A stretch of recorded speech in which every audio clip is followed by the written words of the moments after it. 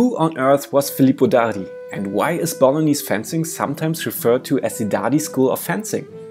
Hey, I'm Martin, and today we dive a bit into the context of our favorite fencing sauce, Bolognese.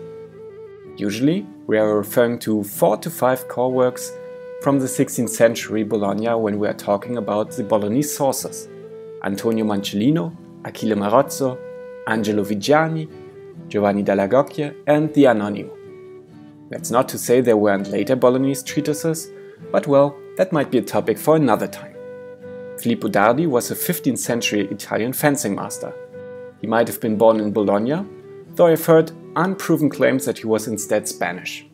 To be clear, I'll be mainly using Battistini's and Corradetti's paper from 2016 on income and working time of a fencing master in Bologna in the 15th and early 16th century for this video.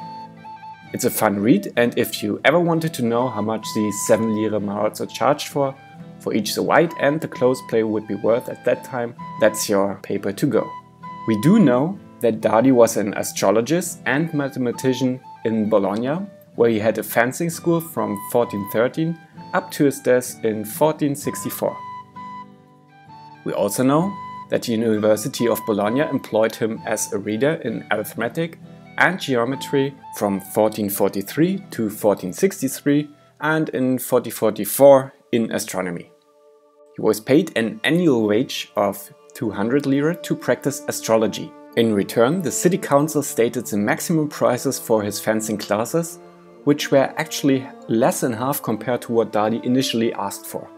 There are a few interesting things I'd like to share with you. First, Dardi seemed to have taught the Bolognese youth to a significant degree, indicating that we are definitely not talking about the nobility as the sole target group of this martial art anymore. Next, Dardi stipulated that for optimal results, a student should train 2 hours per day with him, but he doesn't want to be bound to teach any student for more than a year. Maybe a way to not get bound to some troublesome students. So, that's interesting and all, but you might ask, how is he connected to Marozzo and co? Well, he isn't, and that's the thing. Marozzo states that his instructor was Guido Antonio di Luca, from whose school sprang more swordsmen than from the belly of the Trojan horse, of which we know of 2. But Di Luca and Dardi? Any connection? There is only speculation.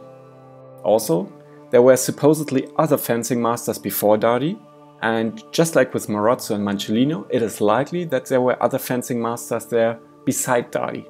Thus the term Dardi school is just made up by modern people, and I would refrain from using it since it's just so speculative. Dardi was certainly an interesting person, but until now we don't know of anything else of him beside his letters with the city council that have survived. With that, I wish you all happy holidays, Merry Christmas or whatever you celebrate, and I'll hopefully see you all in the new year. Take care and bye bye.